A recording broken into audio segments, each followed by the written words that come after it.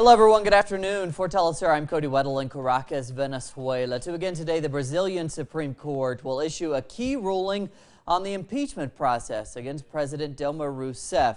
Now, the Supreme Court halted last week an impeachment process against Rousseff launched in Brazil's lower house due to possible irregularities. The court will decide now how the impeachment process should be carried out to avoid unconstitutional procedures.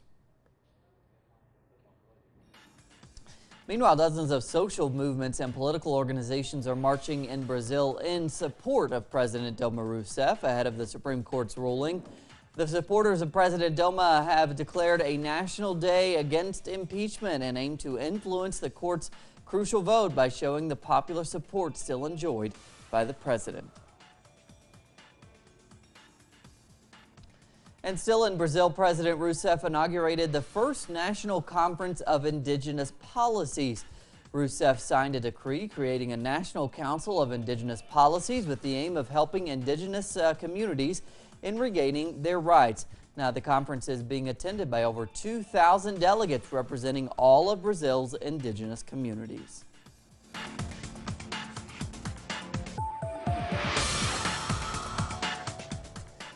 And in Colombia now, representatives of victims organizations have welcomed the last agreement on victims and justice subscribed by the FARC and the government in Havana, Cuba.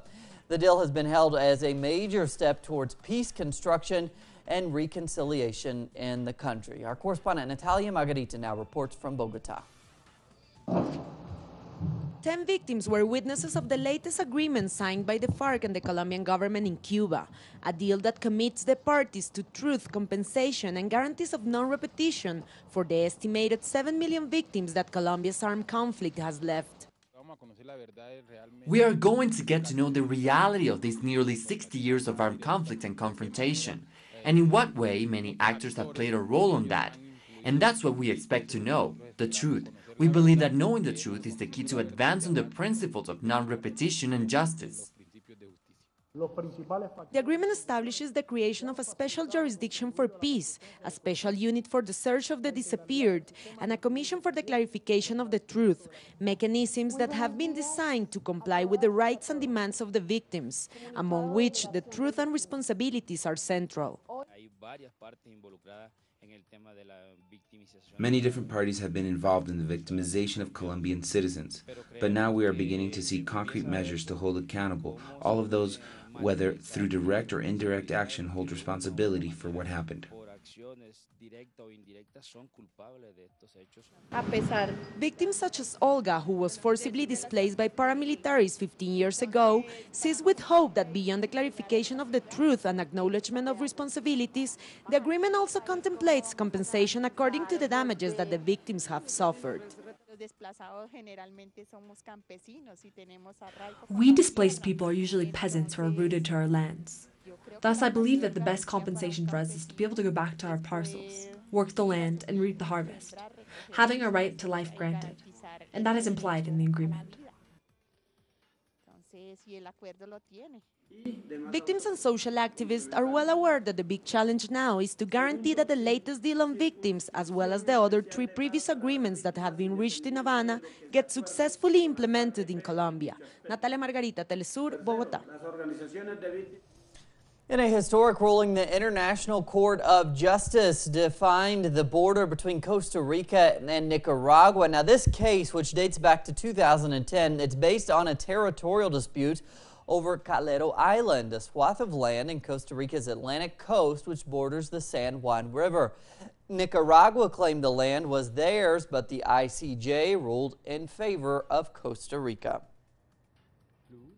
The court has concluded that the right margin of the canal dug by Nicaragua in the year 2010 is not a part of the Costa Rican-Nicaraguan border, and that the territory under Costa Rican sovereignty extends from the right basin of the lower San Juan River up to its exit in the Caribbean Sea. Sovereignty over the disputed territory therefore belongs to Costa Rica. Hundreds of workers took to the streets of Caracas to protest against the political opposition's intention of privatizing the state-owned CAN TV telephone company. President Nicolas Maduro greeted the crowd and promised that the opposition would not be allowed to rule the country based on their majority in parliament. Maduro describes this strategy as an electoral coup, as the opposition has announced it will try to revert strategical nationalizations in some key sectors. Don't believe that it will stay like this. No, it won't stay like this. We're going to change this situation, and we will not allow the right to consolidate its electoral coup. So I say, we will not allow it, that the right achieved consolidate its fascist electoral coup. To Argentina now, where the Mauricio Macri administration has given its grave interference in the judiciary is causing some vast popular outrage there. President Mauricio Macri on Monday appointed 2 new acting Supreme Court justices without obtaining approval from the Senate and taking advantage of the fact that Congress is in summer recess. Now, the maneuver has been harshly criticized and rejected by some diverse political and social sectors of that country, and even within the governing Let's Change coalition. Right-wing President Mauricio Macri surprised everyone after appointing 2 new justices to Argentina's highest court of law through an executive order and without approval from the Senate. The appointments seek to cover 2 vacancies at the Supreme Court. Macri's excuse to abruptly fill the vacancies is that, according to him, a fully operational tribunal is urgently required. Many have criticised Macri's timing, saying that he is taking advantage of the fact that Congress is closed for the summer. What we have is a maneuver that threatens the entire judiciary. Necessity and urgency decrees are for times of necessity and urgency, and they were not placed in the Constitution to shut down the voice of the federal parliament.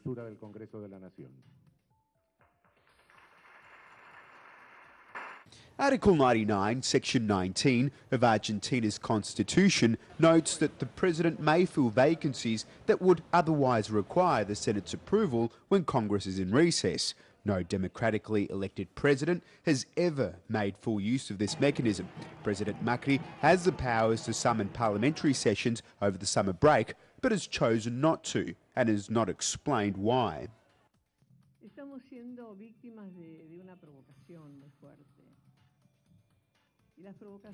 We are being victims of a very strong incitement, and these challenges are the type that encourage the spirit to come out and question them.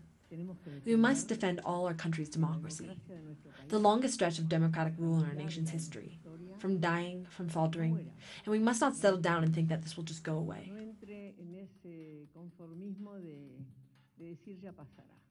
This is not the first time that the right-wing Macri government seeks to blatantly interfere in the judiciary. Since its electoral win in November, it has threatened to remove Argentina's Attorney General, Alejandra Gil-Carbó. In a despicable example of ideological harassment, the new government accuses the Attorney General, who has a glowing track record, of being an unbiased Front for Victory militant, despite the fact that she was approved by both FPV and right-wing senators.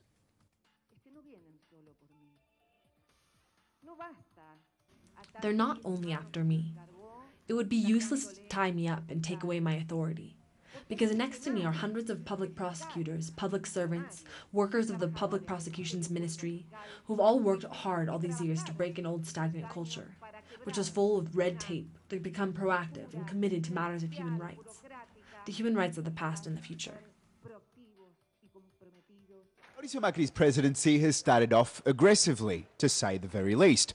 Hours before taking the oath, he filed an eccentric court injunction to terminate Cristina Fernandez's term 12 hours prematurely, which was approved, triggering the need for an interim president for half a day. In his first 72 hours at the helm, he completely bypassed Parliament and signed a whopping 29 decrees, violating the independence of several public institutions. But the brand new president's authoritarianism did not end there. Mauricio Macri's decision to appoint 2 justices for Argentina's highest tribunal by decree on only his second working day as head of state has caused outrage. Even though the Constitution allows it, no democratically elected president has ever dared to skip the Senate and single-handedly name Supreme Court justices. Mauricio Macri joins a long list of some of Argentina's most ruthless dictators in doing so. Leo Política Duty, Telesur, Buenos Aires. For more analysis now, we go to Argentina. I understand we have an economist and analyst. I'm not exactly sure who that is. I believe his name is Mr. Dr. Sibils. Hello there. Can you hear me? Yes, I can. I'm sorry, I didn't get the information on who we would be talking to. Can I just have you introduce yourself? Yes. Good afternoon. I am Alan Sibils, an economist and professor at local public university here. All right, thanks so much for that. To begin, I want to ask you, we have heard a lot about Mauricio Macri, the new president there, his plans to end export and import taxes. How far-reaching will that be, and to what extent will that policy change impact Argentina's economy? Well, it yet remains to be seen what the impact of these decisions will be. The truth is Argentina's export taxes on some of its agricultural production, primary products, had become sort of outdated given the drop in international commodity prices that has happened over recent years, and also given the what one could say inconsistencies in the management of the exchange rates and the inflation locally. So it yet remains to be seen. One would hope that that would induce a higher production of wheat, for example, which has dropped off very substantially in recent years. However, it is also probable that the lifting of these taxes will result, actually it has already happened domestically on some products, will result in higher prices and therefore contributing in a way to the inflationary situation here. So one could say it is a mixed bag.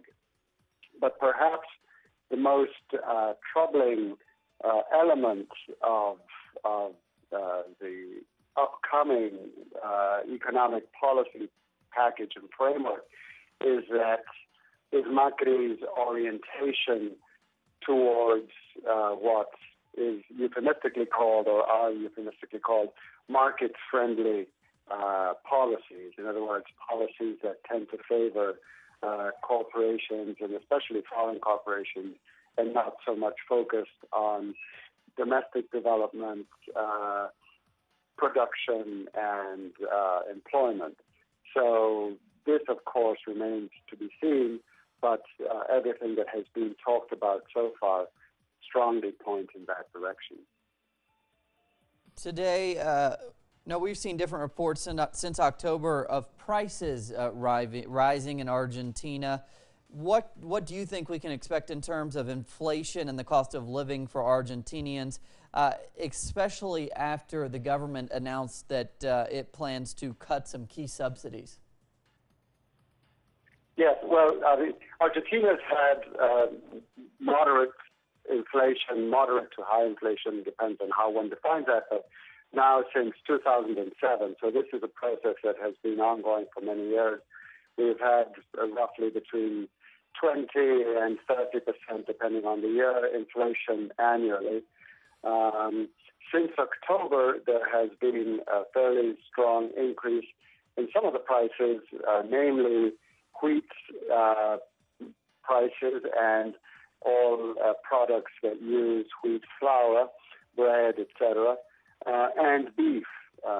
Clearly, producers were, or not so much producers, but the intermediary sectors, sort of the processing plants, anticipated the fact that export taxes were going to be lifted, and so they started to increase prices.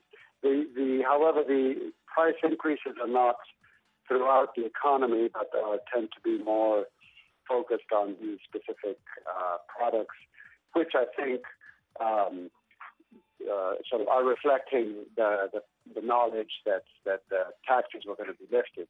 Now, what's going to happen in the future, it's unclear, but I think more worrisome than the lifting of the export taxes or the reduction in some cases is the fact that we're moving to a freely floating exchange rate, which will probably be announced in the next couple of hours here. And not only is the exchange rate going to float, but the initial value of foreign currency, the dollar mainly, is going to be substantially devalued compared to what it has been up to now, at least the official rate. So I think that devaluation is going to probably be reflected in increased prices in the upcoming days and weeks. So this is troublesome because we have a fairly good reason to believe that the adjustment process in Argentina is going to come via workers' wages. So the way to sort of deal with the inflationary impact of the devaluation is going to be to curtail consumption and induce austerity through that process. So one can anticipate that purchasing power of people on fixed income is going to suffer, and one could also anticipate that social conflict as a result is going to increase. Unions and other social organizations, which have a fairly high level of mobilization in Argentina. So one could expect a context of greater social protest and conflict in upcoming months. Right, Dr. Alan Sibbles there for some analysis. As we learn more about the latest policies that being supported and implemented by the new president there, Mauricio Macri. Thank you so much. Moving on now, the ongoing civil war in Syria has seen the deaths and displacement of many of its civilians. Now with the involvement of other world powers, will the war finally possibly come to an end? We'll be talking more about the conflict in Syria when we return.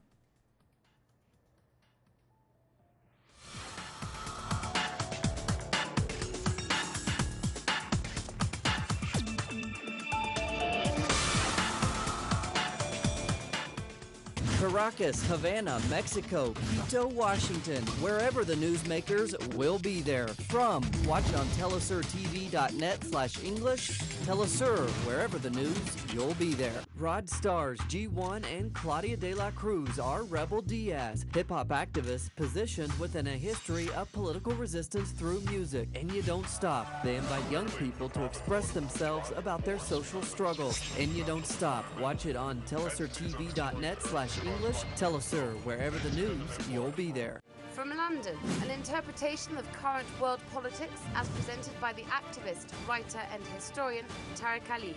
The emergence of the United States as a global empire. The world today, only on telesurtv.net in English. Wherever the news, you'll be there.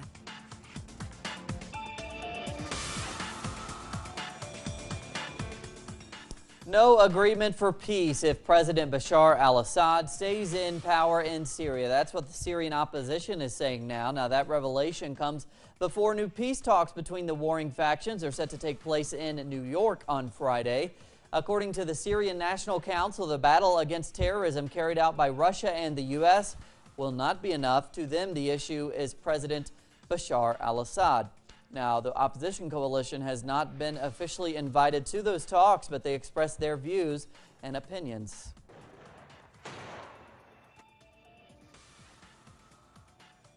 After Turkey repositioned recently deployed troops in Iraq on Monday, the country's parliament has asked Turkey to fully withdraw its troops from Iraq. The area of Mosul has been under control of the self-proclaimed Islamic State group since the summer of 2014. Now, according to Turkey, their initial batch of troops were sent there as part of a training mission and to help Iraq combat extremism. However, experts say that Turkey's real aim is to fight against its rival, the Kurdistan Workers' Party. The deployment of Turkish troops around Mosul was never authorized by Baghdad, which sparked tensions between both nations. 2 Palestinians were shot dead by Israeli security forces during an arrest raid in the occupied West Bank on Wednesday. Now, according to Israeli police, the victims tried to ram the security forces with their cars during the raid in 2 separate incidents. 3 soldiers were reportedly injured. The news was confirmed by both Israeli and Palestinian officials. The current refugee crisis in Europe has been widely reported and undoubtedly has taken a toll on the EU and the refugees themselves. Now reports have surfaced that the European Commission has ordered Italy to use force if necessary to compel migrants and refugees to have their fingerprints taken there. This in turn would allow the refugees and migrants to apply for asylum in Italy rather than move on to the richer countries of Northern Europe. North Korea's highest court has sentenced a Canadian Christian pastor to a life term of hard labor for crimes against the state, as they're calling him. The Toronto-based pastor, who was born in South Korea, was shown at a news conference confessing to a plot to overthrow the government and set up a religious state. The pastor was also accused of funding and helping defectors to escape the country.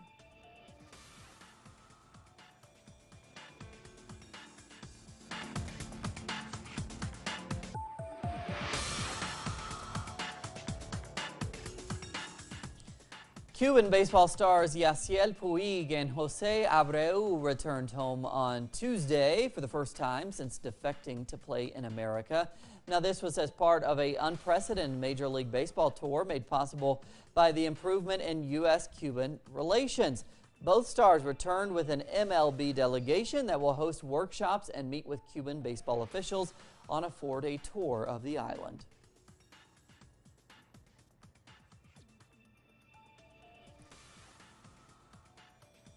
Traditional Mexican music called Veracruzan son jarocho is entertaining different generations there.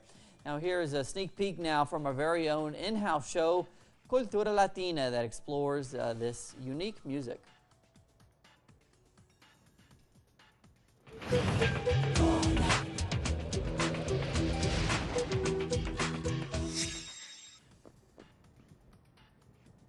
Taste of traditional music with the Veracruzan son jarocho music that keeps entertaining different generations among other modern beats. Son jarocho is the most traditional rhythm from the state of Veracruz in Mexico, made from harp, jarana, the requinto, and the quijada, among other ancient instruments. The Caña Dulce Caña Brava group is one of the finest exponents of this genre, with a strong conviction of promoting women's feelings, social struggles, and gender equality through music and cultural expression. All this and more this week in Cultura Latina.